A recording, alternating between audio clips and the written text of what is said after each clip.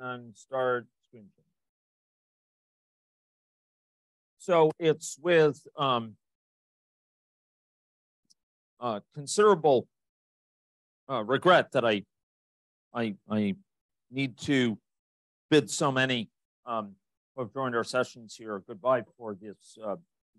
It's been tremendous to lead it, and real honor and a real matter of exhilaration. I had mentioned to someone in the boot camp that I had run boot camps, from the beginning of the pandemic sparsely. After many years of running, sometimes as many as 5 a year, maybe even 6 some years. During my secondment to the health system, I wasn't running any, and those that I did run more recently, I ran online. And I found I was anticipating this being quite more physically demanding based on past memory. But what I actually found more than that is it was really exciting. It was really exciting to be particularly rubbing shoulders with people here. It was tremendous.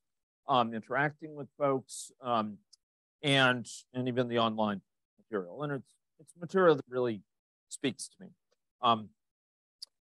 It is the first time we've run this in 3 years, and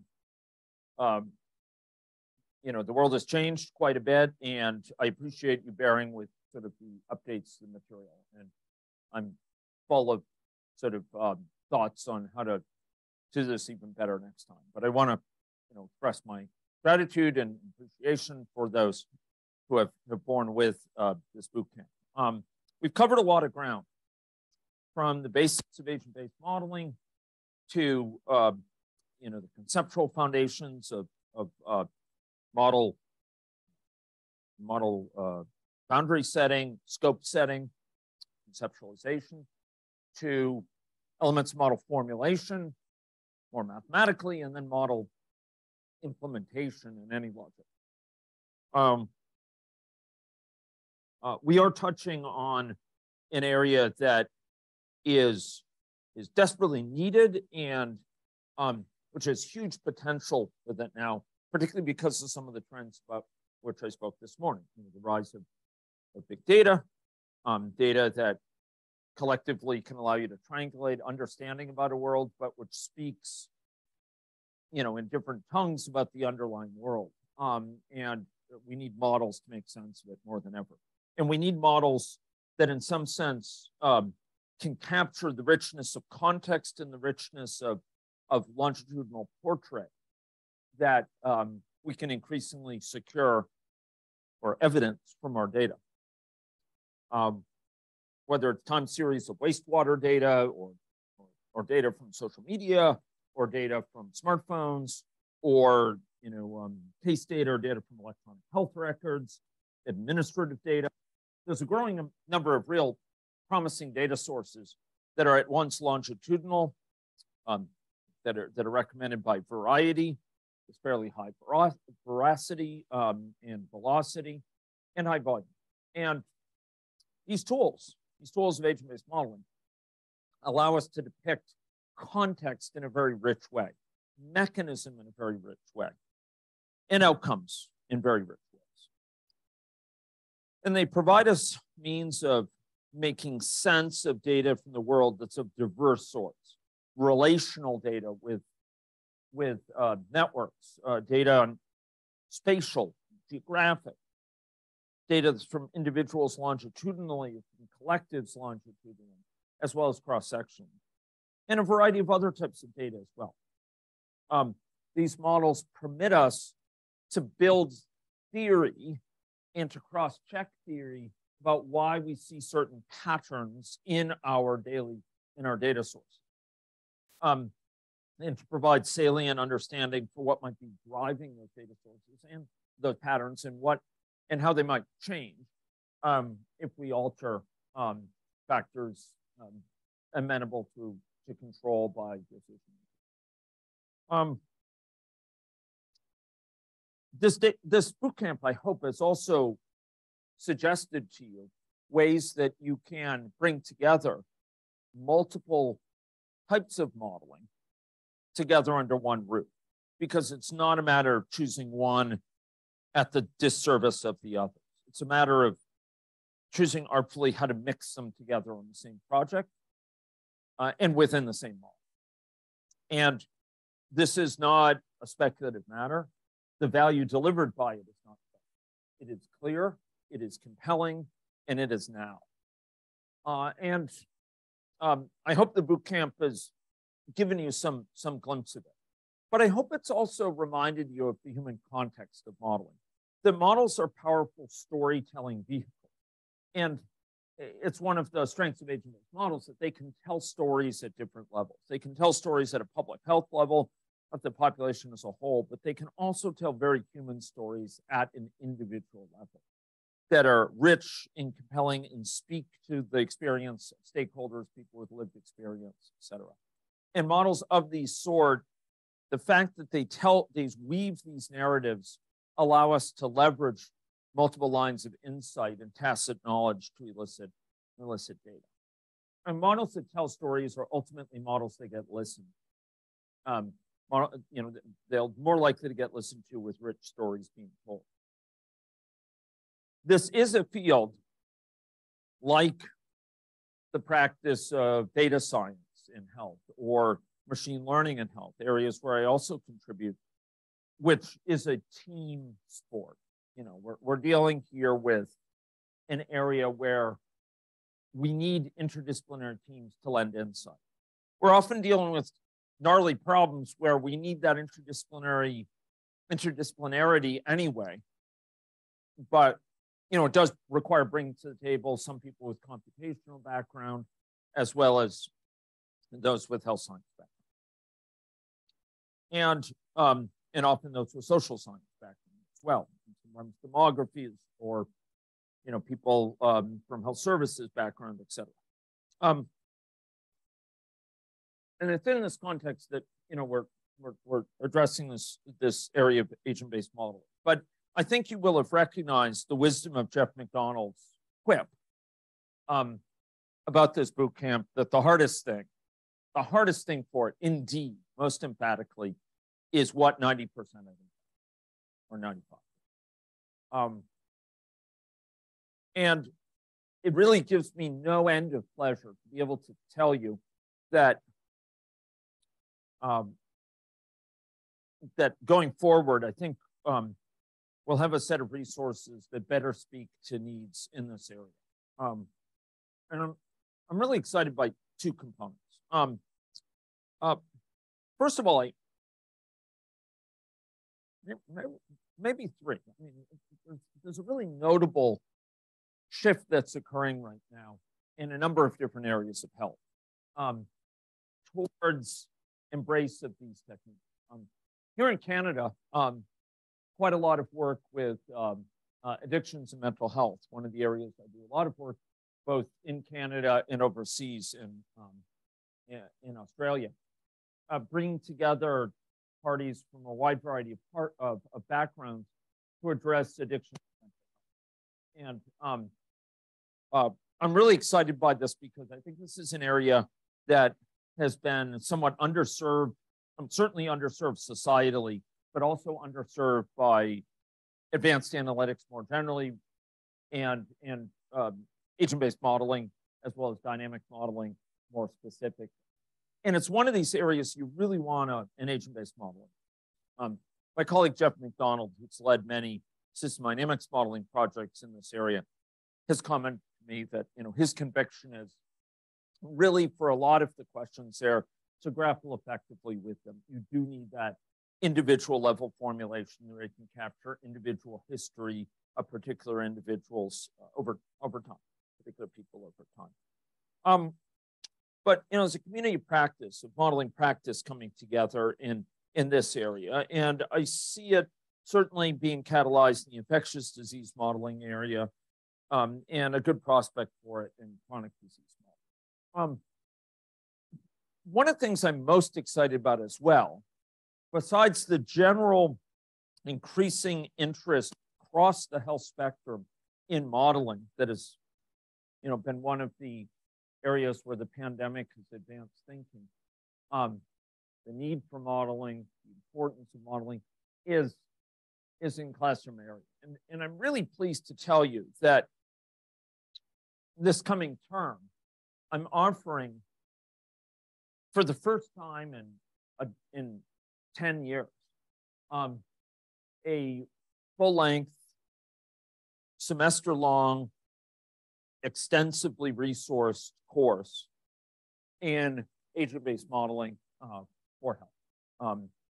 This is being offered through the Fields Institute here in Canada, and it's going to go into some of the topics explored within this boot camp in a lot more conceptual depth. It is a free course. It is a course which Fields is not charging for, and which I'm offering. I certainly don't benefit from it financially, but I'm yes, it's online. Yeah, and this is my second course with Fields. I taught a course, some of you know, in systems data science, the meshing of those two areas this past January. And this course is going to be even richer, and it's going to take what I did 10 years ago for a full semester course at MIT, and this is going to take it far further. I'm really excited about it. And it will be online. It'll be Tuesday, Thursday, 10:30 to 12 Saskatchewan time, which will be probably at a different time, depending on what time in the semester you're talking about for your times, because we don't change fall. But it will be offered this year. And I can't tell you how fired up it is. It's just awesome. And you will probably see some people from here taking it. And it's of a richness that I'm advising all my students to take it, because you know, even someone like Wade, there's going to be some conceptual material there on agent-based modeling that I think will be new to him. And I really think there's a lot to be gained by this course for everyone. It will be a project course. There's projects as part of it, where students can pursue projects, ideally together in groups, otherwise separate. And so it's going to bring the promise of this boot camp a lot further. And you know, I'm planning out the details of it now, but it's going to be well beyond anything you've gotten here in certain areas. What you've learned here, though, will put you just in a fantastic position to take advantage of it. Those who have attended this event would be positioned outstandingly to really go far in selling. You'll have the basic background in terms of how to go about pursuing these skills, the basic skills in pursuing agent-based modeling, all the basic concepts, and you'll be able to appreciate so many other things there, including example models, and pursue projects that are worthy of it. We will, of course, be trying to provide the guidance on those projects that we're providing to you in the hackathon. We're going to try to make sure that people from all different backgrounds are, you know, supported well for this course in delivering on projects. Some of that will occur because of cross-disciplinary teams, or ideally interdisciplinary teams, but some will occur because of our oversight. I am expecting large sign-up for this, and before I had a link to this in these slides, and I don't know if it's a thing which is coming up. I don't actually see it, which again makes me think that this lost something, but I will just note that in the background materials, I have put also a link to this course. You notice it says the instructor will be teaching a full semester course on agent-based modeling for health. And this is the link for it. Okay. So if you're going to sign up, I would suggest signing up soon. Okay. Because seats will go quickly. And if I get more than 100 people, I'm going to have to be very careful about scaling, because we don't, in terms of resourcing of TAs, we don't have, you know, huge amounts. But so sign up early for this if you're interested. I'm glad to go. So Tuesday, Thursdays, there may be some additional lab sessions for that, et cetera. Really, I'm really chuffed about it, as they say in Australia. Really excited about it. I do recommend Scott Page's model thinking course. I think we have a colleague, Anton, on the line here from Michigan, and some others of you. I know, Michael, you know Scott Page. Scott Page is just awesome. He's a fantastic colleague, brilliant guy, head of the Center for Complex Systems at Michigan, and just very insightful. And his model thinking course goes beyond agent-based modeling. Agent-based modeling is probably the foremost modeling method that has shaped so many of the ideas that are presented in the course. But the course is so much more than that, and it's a brilliant course. So I would suggest anyone interested in the system science perspective for health or any other, that's really a great course. Yeah. So it's not health specific, but it's broader than that. But it really helps you think differently from a system science perspective in a pretty profound way. And I would suggest that that it's a wonderful investment in work all the time. I will note that I teach a dynamic modeling course. This will be taught next in January, and many of my students here, all of my students, except young, have taken this course. This course is not a prerequisite for this one up here, but this is a general dynamic modeling course, and agent-based modeling is it's roughly a third of it to half of it. And this goes into system dynamics modeling. It goes into discrete event simulation, and it also has a project component. So if anyone's interested in kind of broader system science, a lot of the examples are in health, and would, are looking for a cross methodology perspective, and one that, brings multiple lenses, sometimes in the same lecture, from different approaches like system dynamics, aggregate modeling, and agent-based modeling. I think this course is good, and it's getting better over time. I overhauled it during my secondment to the health system, and I'm continuing to really invest in it. I would also note, for agent-based modeling, Volker Grimm teaches a week-long course at Humboldt State University in California, which is, you've taken that as well. Yeah, good course. Right. Yeah, exactly. Yeah. Yeah, exactly. Yeah, yeah. And incidentally, pattern-oriented modeling will be one of those conceptual areas I cover during my course, because I think it's a very powerful idea, and one that in some fields like ecology, Volker Grimm has really advanced, to really good effect. And I would just say that, we're trying to figure out the ecosystem of boot camps now. And one of the things I'm thinking about is kind of having an intermediate level model building boot camp. So those who have the basic understanding of agent-based modeling, but want to come for something that brings them to a higher level yet, and that would allow us to cover, a lot of additional richer material yet. So our group at U of S has a lot of activity in this area, and in the health sphere, we're particularly active. I will say that, for many of those in this boot camp have sought further collaborations or engagements with us, or involvement. I would say that, we have an ecosystem consciously built up here built with a system science perspective, and that ecosystem crosses over to many different spheres. It crosses over, in the course area, of which I just spoke, but also class projects. So we look for partners.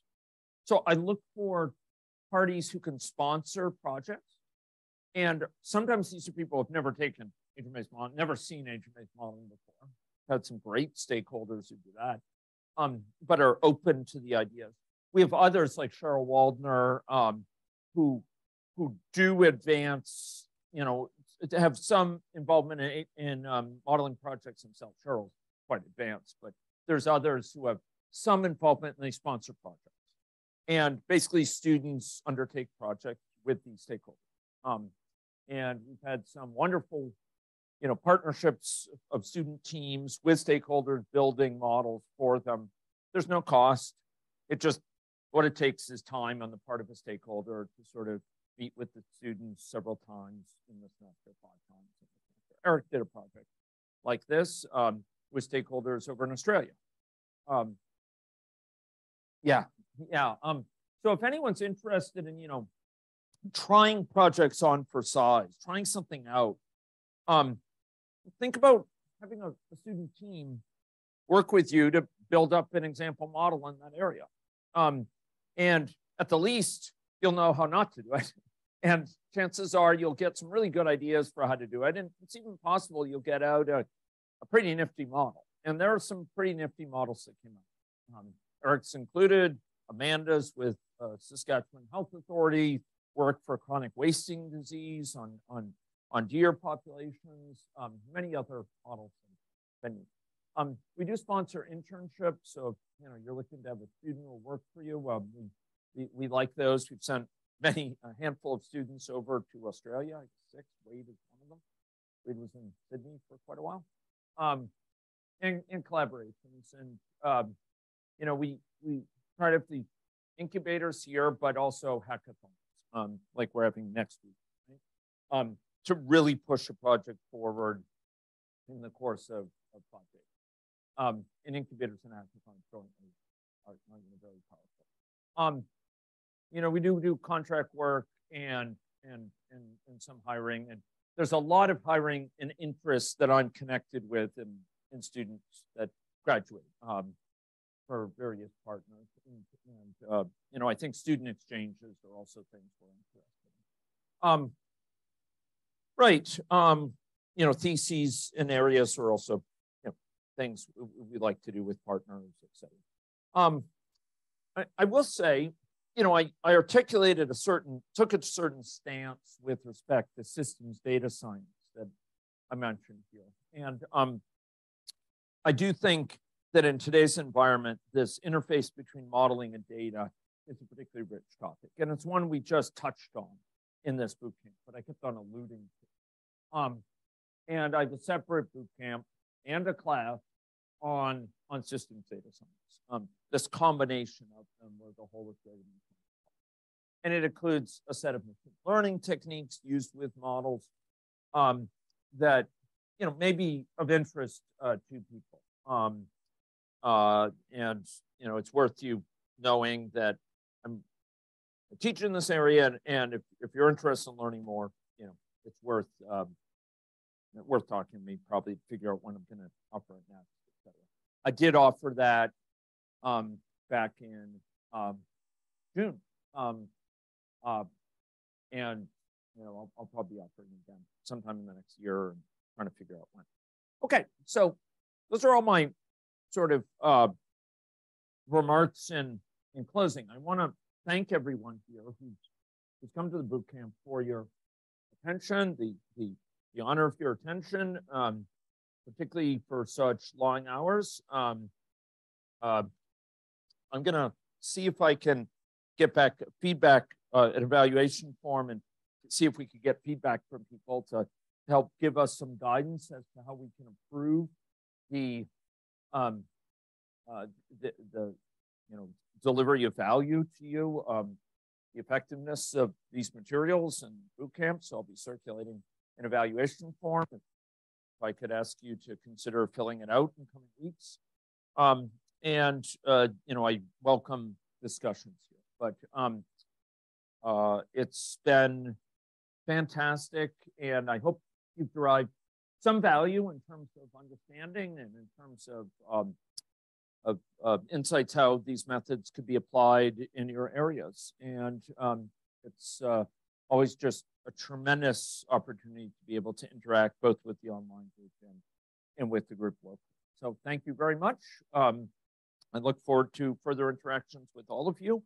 And for those here for the incubator, I'm really looking forward to pushing forward over the next day so that tomorrow, when the incubator is brought to the close, we'll be able to have a lot to show and tell. So yeah, Yum. Great. Yes, it's for credit. Yeah. So it's a official Fields course, and thank you, Sarah. Just an honor to have you here. The Fields course is for credit. Fields is at University of Toronto, and they run a variety of courses of varying sorts. Some others in system science, and this is one of their official course offerings. I will say for anyone who's with the U of S, I'm also launching it as an 898 course here at the U of S. So it's a formal graduate course at the U of S. And, that's, so it's going to be kind of a really formal course with credit at two different places. Yes, Eric. It's not, I would, the U of S doesn't allow, offer for free. Yes, you could. Oh yeah, and I'm deadly serious. Absolutely. Yeah. Yeah. I mean, graduate students have to take courses. And so if you want this to count towards one of your courses, obviously it would have to be a U of S course. Although you might be able to apply for transfer credit, it's an interesting, I'm not sure how it would work, but you gotta look at it. But the basic deal is there's no cost to it at Fields. But get signed up soon because I think the demand for it is quite large. And it's going to start September 1st. Yeah.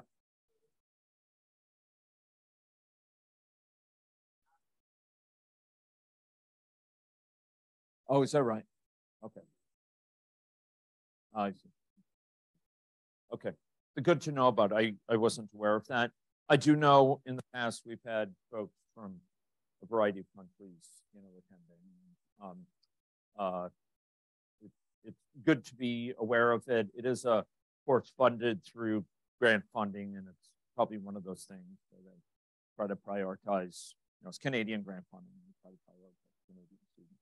Good to know. Yeah. So I would, you folks would be top priority if anyone here wanted to take it. Just try to sign up soon because at some point I'm going to have to say that's all I can handle. In terms of students. Yeah, Maya. Yeah.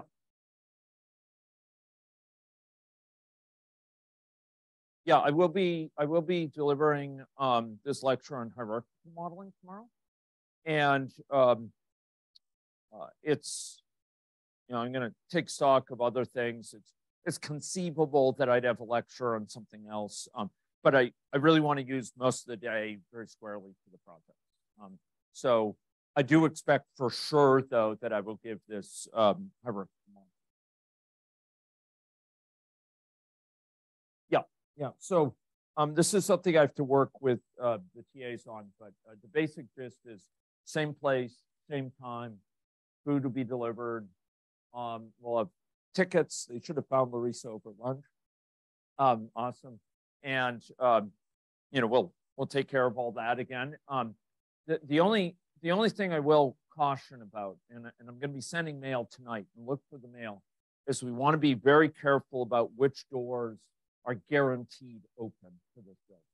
I apologize for those attending online because I know this is not directly germane, but the deal is that on weekends, the door security situation changes drastically in this building.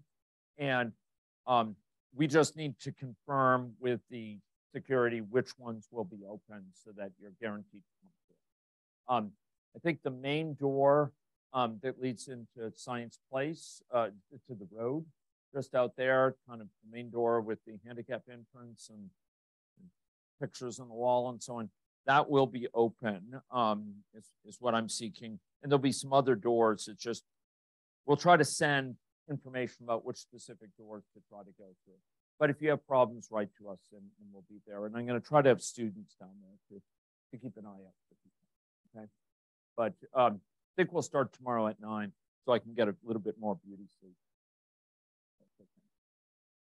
That's kind of impaired.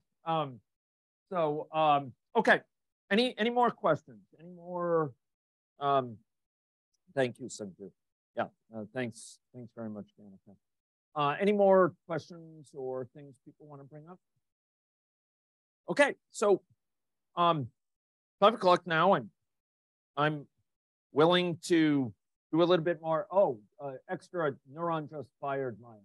I'll be doing the extra Java lecture, the second Java lecture. Okay. Yeah. Okay. Let's go to Bootcamp battle stations. Okay, and I'll get it done. Thank you again, Tina. Thank you for your contribution. Yep. Thanks to everyone online there. And look forward to interacting with you folks further.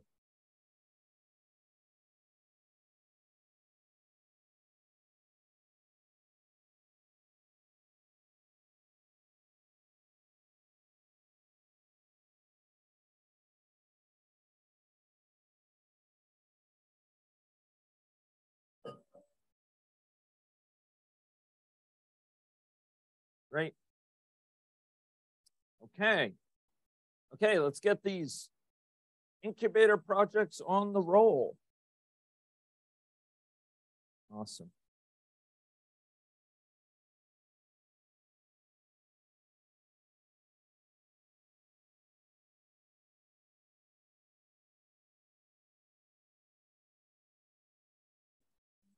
Oh, it's yeah, I have a confession.